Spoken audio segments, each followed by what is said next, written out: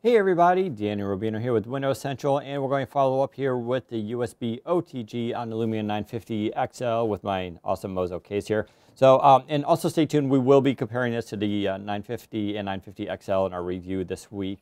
But for now, we want to answer some questions regarding OTG, the ability to plug in things into the 950, 950 XL. First up here is, as you can see here, a USB 3.1 gigabit Ethernet adapter.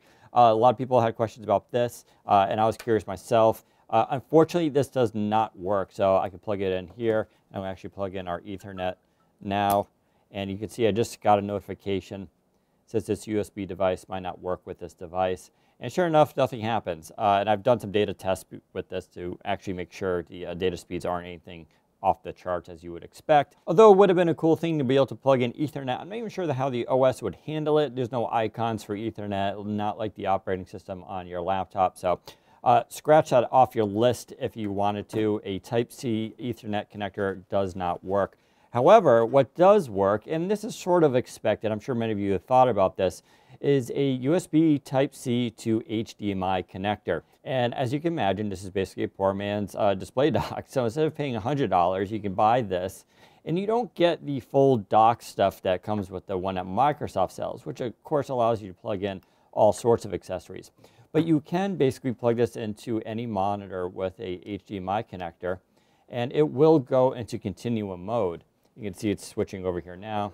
And now we're in continuum, although there's this weird kind of error message, but everything works just fine.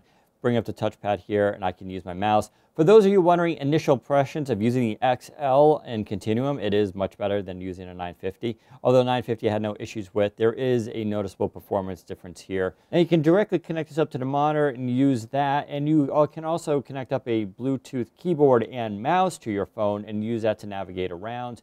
The choice is up to you. There may be a slight performance difference as compared to plugging it in, but this is obviously a lot cheaper for a lot of people. And carrying around this simple device versus a whole display dock with all the connectors may also be easier. So for now, you can do that. We'll give you the link to where you can buy this display adapter, but they do work with the OTG setup on the Lumia 950 and 950 XL. I do not believe this is coming yet to Windows 10 Mobile on other devices, but we'll see if we can find out more. Head to Windows Central for more information. Thanks for watching. Take care, everybody.